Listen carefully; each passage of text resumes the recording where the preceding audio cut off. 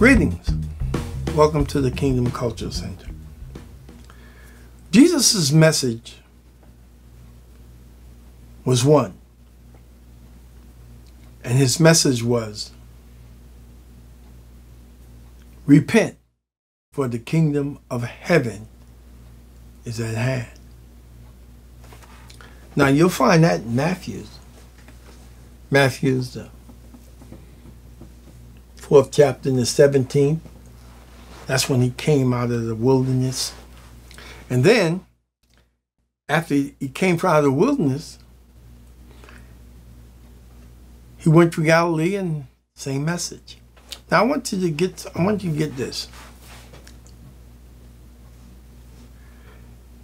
When he hit the age 30, then he came on the scene. John really introduced him. He was the one that introduced him on the scene. And John had the same message. One mindset. One mindset. John had the same thing.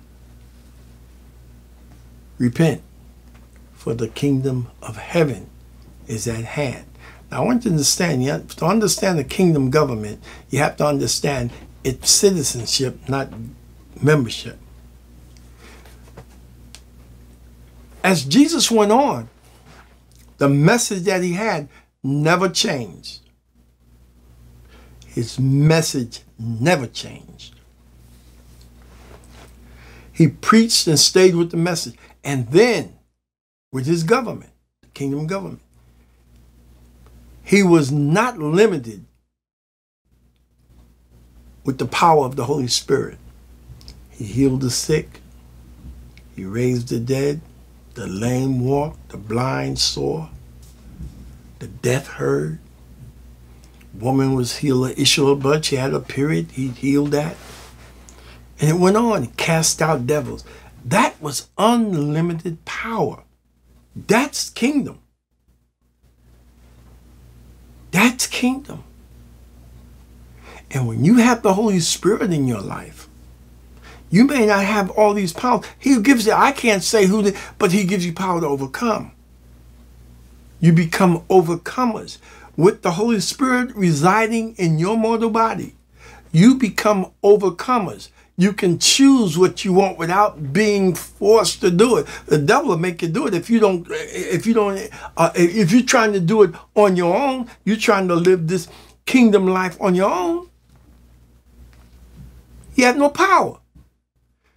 You can't go to church and live any kind of life and then expect the Lord Jesus to grant you the gift of the Holy Spirit because of your life. No. And by the way, stop talking about folk. Stop bad-mouthing folk. Jesus said, if you got a problem with that, and one writer said, pray. Pray without ceasing. In other words, constantly pray. There's times now I'm getting so in the morning now to just talk to the Father. I'm up. My wife says I don't go to sleep. She says you only go to sleep for 2 hours and you get up. But I feel the need to talk to the Father. Do you know that when Jesus interacted with the people, on many occasions he went and talked to the Father? That's what we do. And to get focused. To get focused. We need that. You need to take time. Take time and focus on God's word.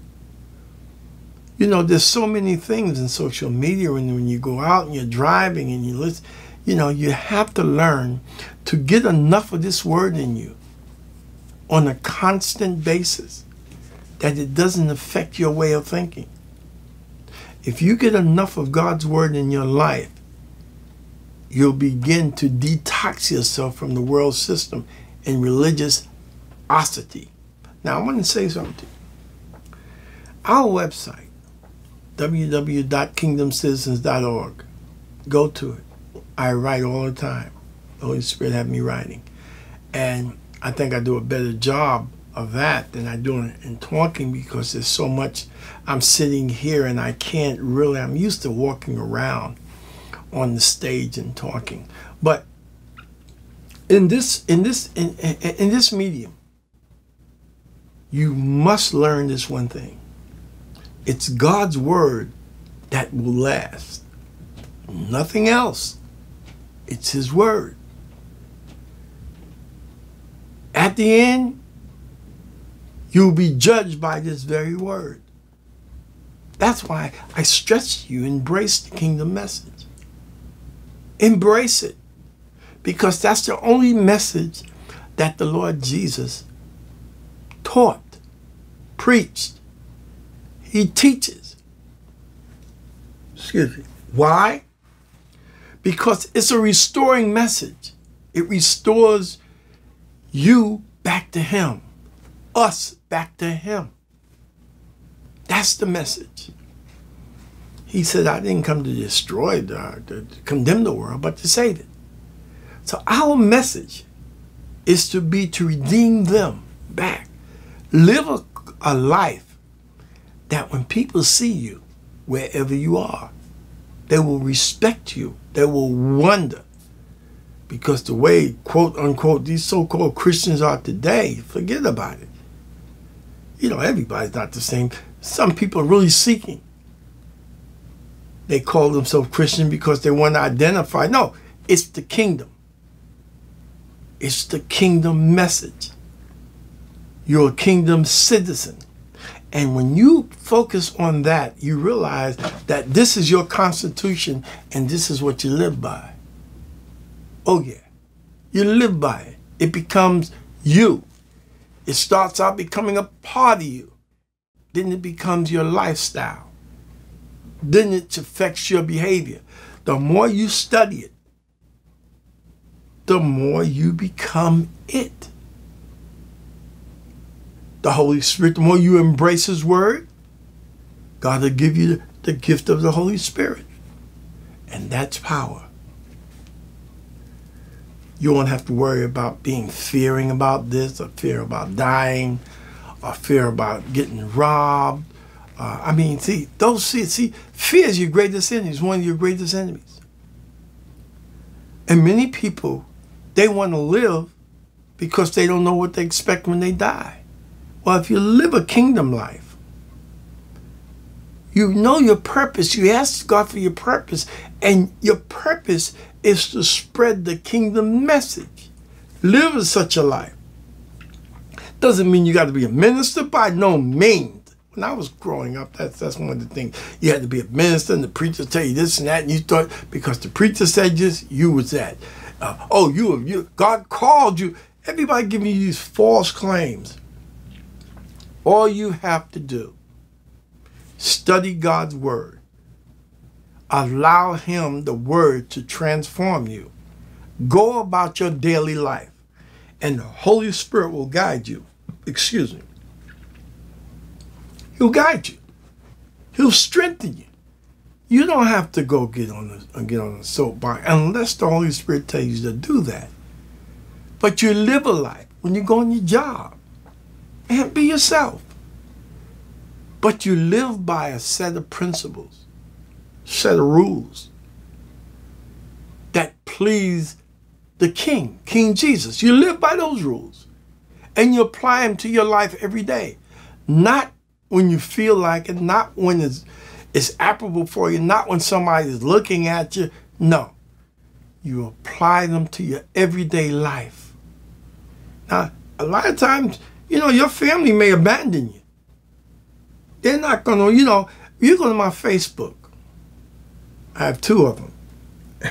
I had 3, but apparently Facebook didn't want me to have 3. But if you go to my Facebook, you'll see it's all about the kingdom message.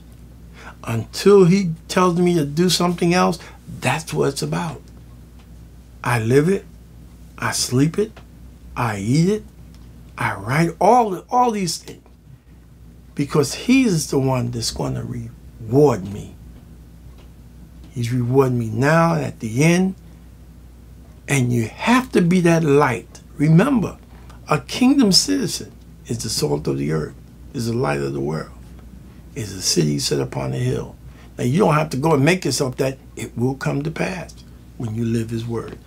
Until next time, remember, your faith in God's word is eternal in the kingdom. Until next time.